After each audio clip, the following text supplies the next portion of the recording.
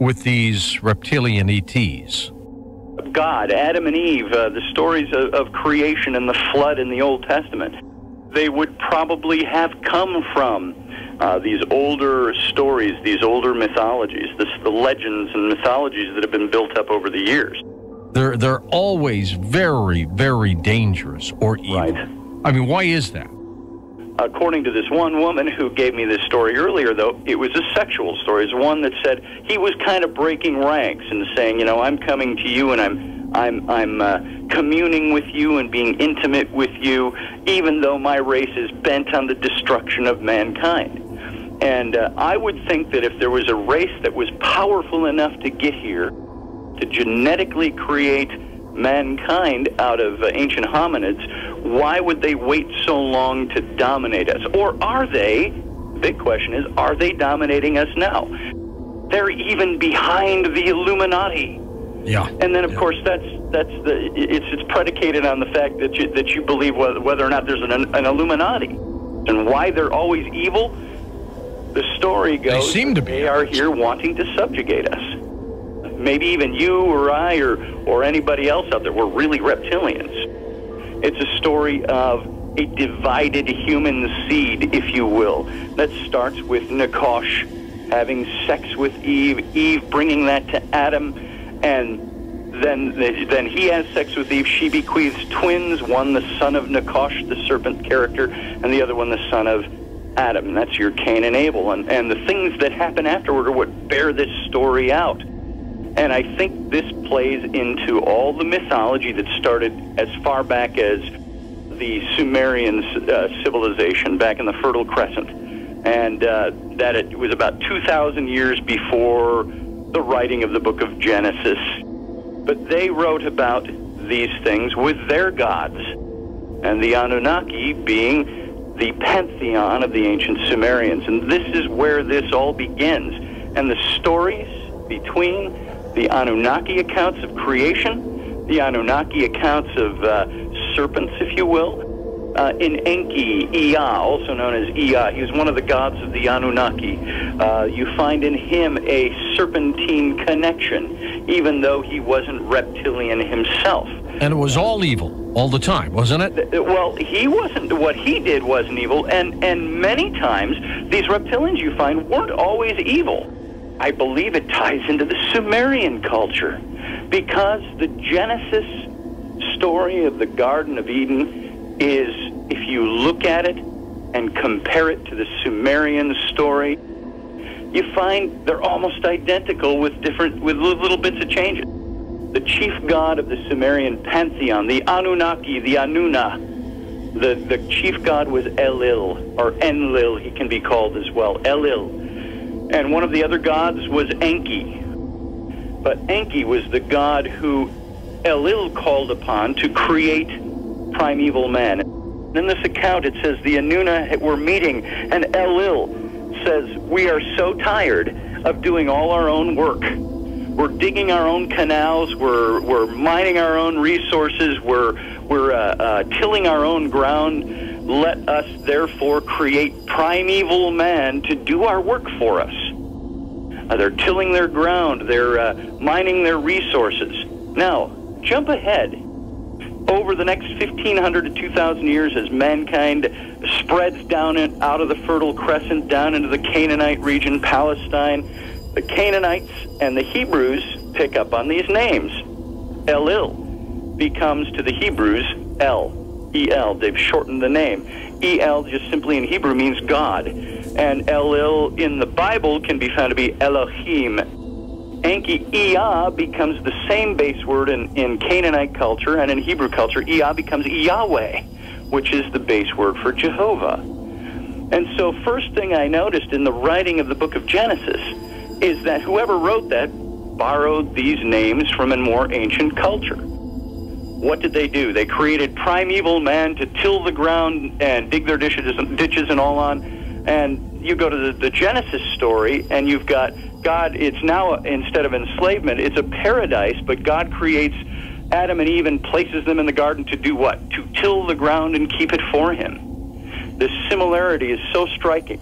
Then back to the Sumerian story, This is right off the cuneiform texts. It says, now there was one Atrahasis whose ear was open to his god Enki, and he would speak with his god, and his god would speak with him. That sounds so biblical. Atrahasis made his voice heard. He says, how long will the gods make us suffer? He asks, and it goes on to this great supplication that Atrahasis makes to Enki. What does Enki Ea do for Atrahasis? He hears his words, and he and his mighty god warriors come down. They deliver the forbidden knowledge of how to rebel against Enlil and the gods, and they help them rebel. And Atrahasis and the humans win their freedom, and as a result, Enlil condemns Enki and his followers to the subterranean caverns of the earth forever. Where they may still be. People like David Icke think that some of our leaders are reptilians.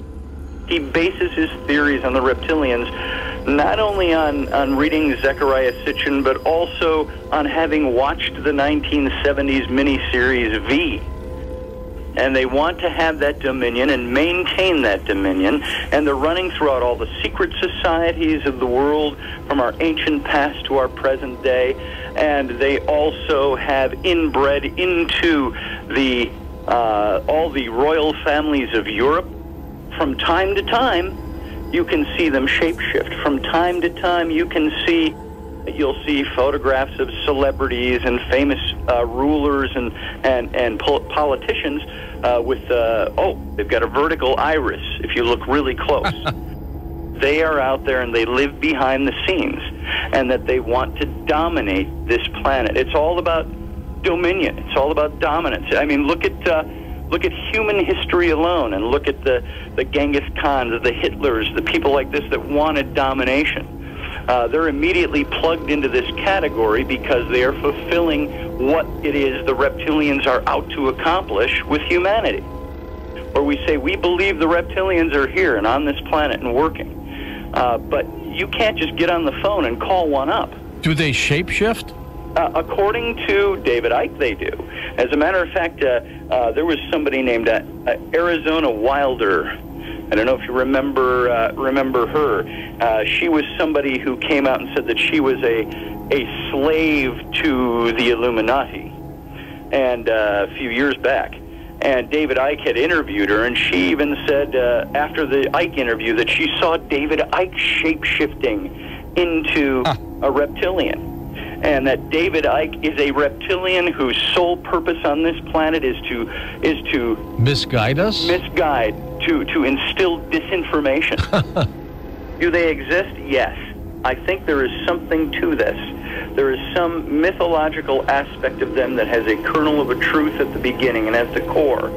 But it's finding out who they are. And how they got here. And how they got here.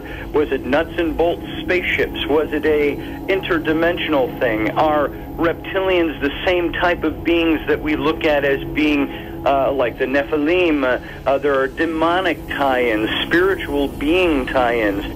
The story of the Messiah in the Old Testament. He says to him, and you will bite his heel, but he shall return and crush your head. And there's no object of who the he is there.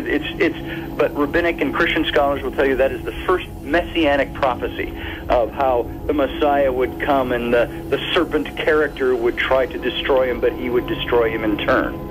And then he says to all of them in the garden, the man, the woman, and the serpent, he says, and there will be enmity or constant conflict between the seed of the serpent and the seed of the human. And that seed will fight with each other.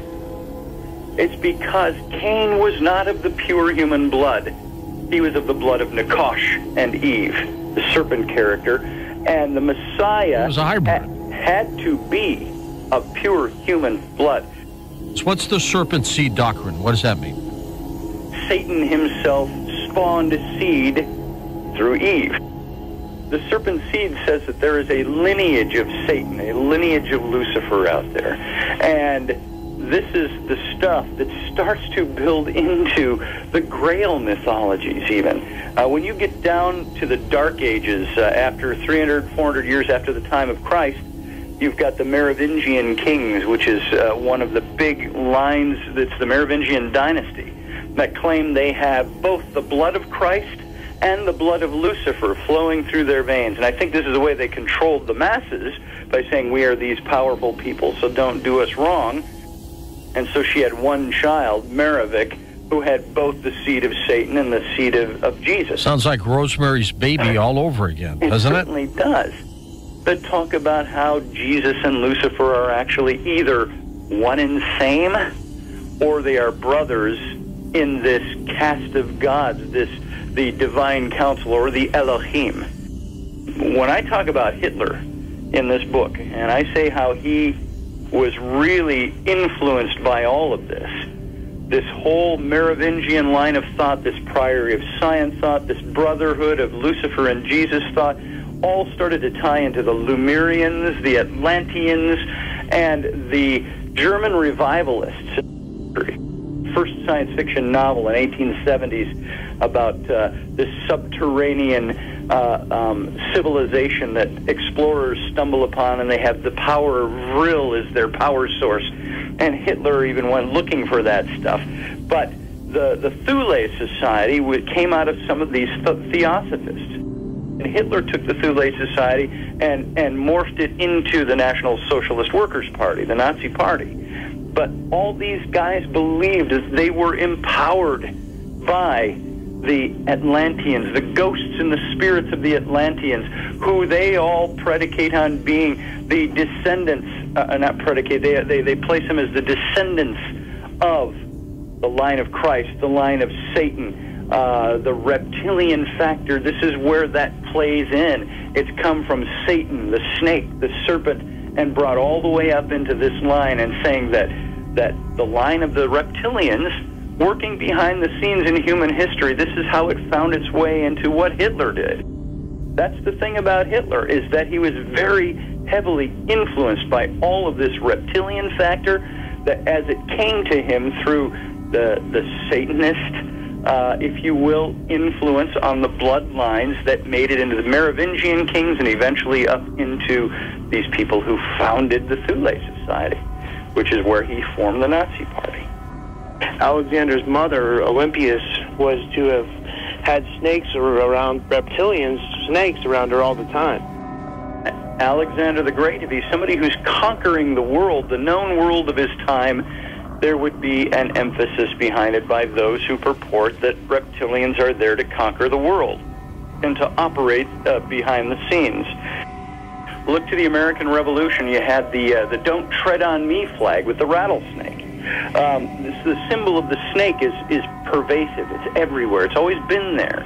It's been there as a symbol of power, a symbol of something to be feared, a symbol of strength.